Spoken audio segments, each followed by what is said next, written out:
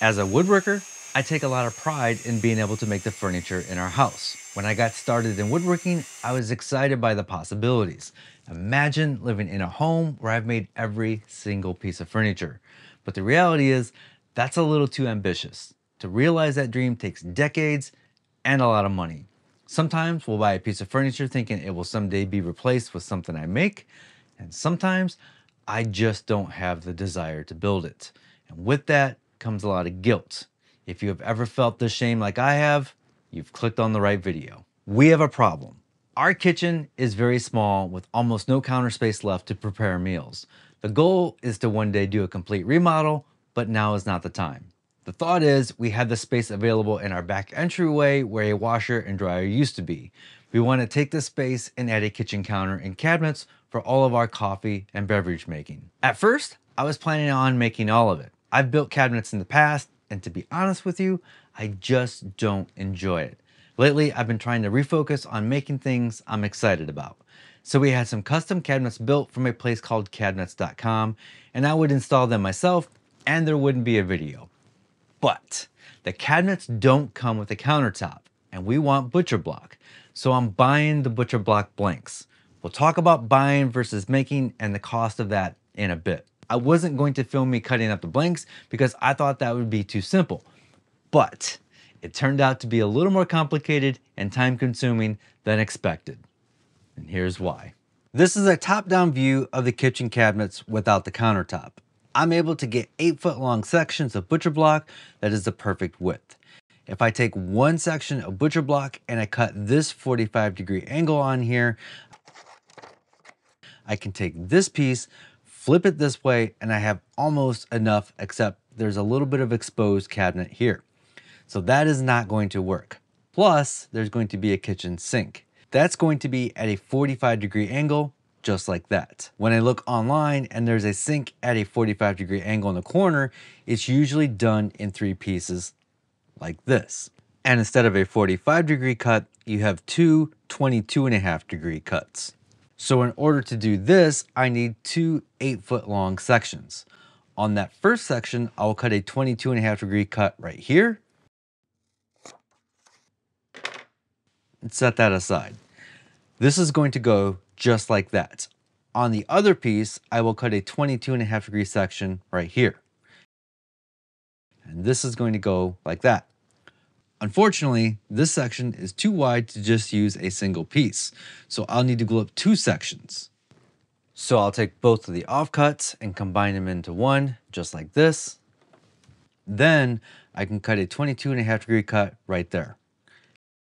And that will give me exactly what I'm looking for. We got our butcher block from LL Flooring, formerly called Lumber Liquidators. It was the cheapest we could find at $350. There is a place in town that sells A-grade maple butcher block for $750 each. That would have been the most beautiful option, but we would need 2, and it's just not in the budget. Home Depot comes in cheaper at $504, so $350 from LL Flooring was the way to go, even though we knew it wouldn't be A-grade. For the most part, it was fine.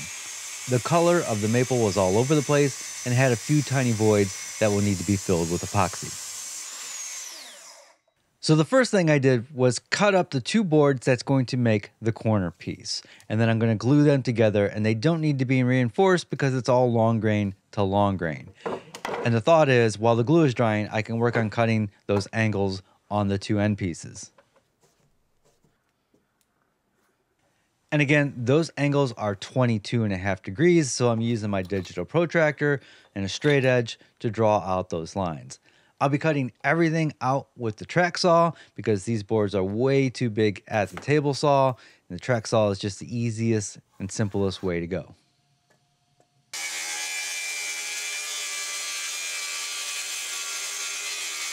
Like I mentioned before, I always had this guilt of buying instead of making. When I thought I was going to make the cabinets, I just felt overwhelmed and stressed. This would have taken me weeks on top of all the other stuff I have going on. This type of cabinet making just isn't fun for me. Once I decided to buy, I instantly felt better. My wallet didn't. This is one of those rare woodworking moments where it would have been cheaper. If you get into woodworking because you think you're going to save money, you'll be in for a shock. It's rarely the case, but this is one of those times where making would have been a lot cheaper. These cabinets were custom designed to our specs and space. I then thought about making the butcher block countertop myself, but this would have taken 50 board feet of maple, which is very close to the price of the butcher block countertop that we paid for. All the planing, cutting, and gluing, and replaning would have taken days. It'd be a huge mess with a lot of repetitive work. Lately, I have given myself permission to not build stuff I don't want to make, and I just feel better. I got rid of the guilt and shame, and this gives me more time to focus on the creative projects. I got into woodworking because it was fun. I want to keep it that way.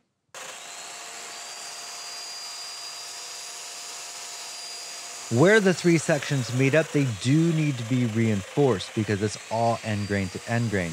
Typically, long grain glue-ups are stronger than end grain.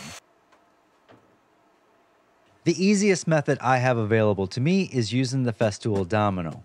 There are advantages of using the domino over other joining methods. Number one is it makes zero mess. The mortising machine leaves zero dust. Plus, all the dominoes will add strength and they will help me line up the edges, so the top will be perfectly flat.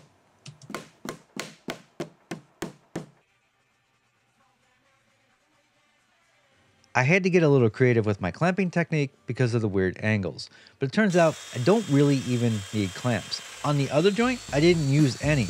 One is I didn't have any clamps long enough, and two, the dominoes just held everything into place.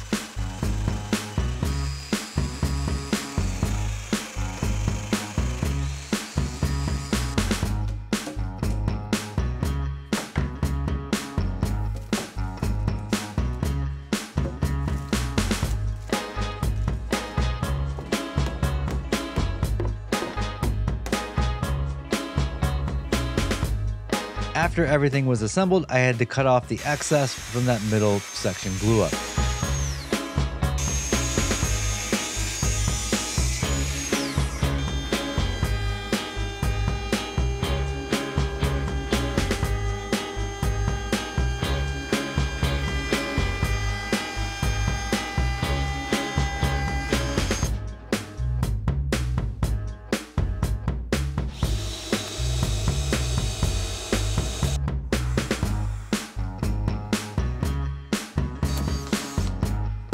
I rounded over all the edges, filled some voids with epoxy, and now it's time to cut the hole for the sink. The butcher block is 1.5 inches thick, which is probably the max for a jigsaw, but I just went nice and slow and it cut through no problem.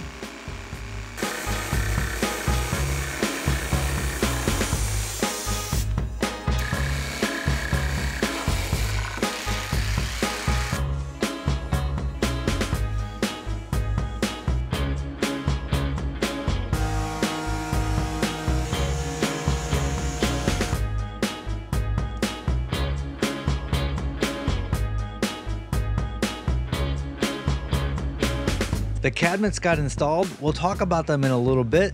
They look amazing. So I had to cut out a hole for the sink in the corner cabinet before attaching the countertop. And then the backsplash is also made out of some maple that I had on hand. This time I got to cut on a table saw, which I enjoy so much more than using a track saw. And it got the same round over and finish treatment as the countertop.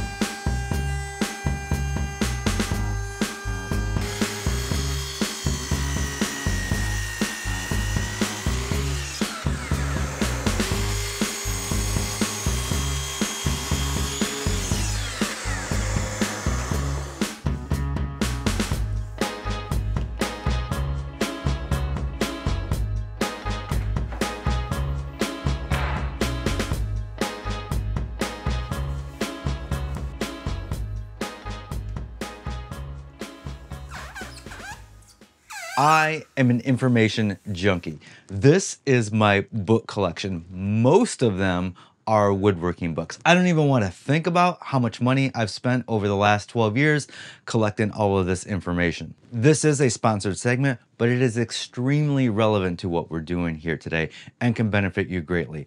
For $1.49, you can stream hundreds of videos a year from the Woodworkers Guild of America. And I'm gonna say that again, for $1.49 for your first year, you can stream hundreds of well-produced videos by professional woodworkers. These videos are made for all woodworkers, no matter where you are on your woodworking journey. Whether you're just getting started or you've been doing this for decades, you're definitely going to learn something. Everything is categorized so it's easy to find what you're looking for, and new videos are being added all the time. The main host, George Vondriska, has been a huge inspiration of mine for many years. I know when I watch one of his videos, there's no fluff or filler, nothing but valuable information to make me a better woodworker. In fact, I've got one of George's books on the shelf right here. How crazy is that? They've got videos on making kitchen countertops and cabinets like we're doing today. There's something there for everyone. The first 1,000 of my subscribers to click the link down below will get a full year premium membership to the Woodworkers Guild of America for only $1.49. Again, that link is down below. It is an incredible deal. Please check that out. All right, let's take a look at what we did. This is a huge life improvement. We have so much more room in the kitchen now that we brought all of our beverage making machines out here. And I don't feel any guilt for buying the cabinets and pre-made butcher block. To be honest, I probably couldn't even make these style of cabinets because of the orange glossy thing that's going on here, or at least not as well as we could have purchased. This just saved me weeks and weeks of time. Even though we didn't get the A-grade countertop, it still looks perfectly fine. It looks really good in here. I actually like the contrast of the wood to the orange acrylic. Full disclosure, I did not install the cabinets. We had a guy come in, do all the electrical and the plumbing, and actually install the cabinets on the floor and the wall. So thank you, Hunter. We consider ourselves coffee snobs, which is why we have the coffee maker that we do and the grinder that we do. We even installed a reverse osmosis system so we can get the most pure and fresh water for our coffee. I might be a bigger coffee snob than Peter McKinnon. I just don't talk about it as much as he does. Also, I could use your help with some cord management here. I'm not sure if there's a channel or something that we can make to hide everything. If you know of an elegant way of doing so, let me know. This is the same room where we made the shoe bench out of a big slab of hickory. We cut all our own veneers and we did this cool pattern that plays with the heartwood and sapwood, and I think it came out really good. I'll link to that video down below. What this countertop needs is a cutting board so we can cut fruits and stuff for our drinks. So I went and got some maple and mahogany and I started milling that up to make a beautiful end grain cutting board. And if you want to watch that video, you're gonna have to click on right here. All right, folks, that is gonna wrap it up. As always, be safe, have fun, stay passionate, and make something. Oh, I love it. Oh. Life enhancement projects. Can you consider this a project? Is it a project if I didn't make it? Check.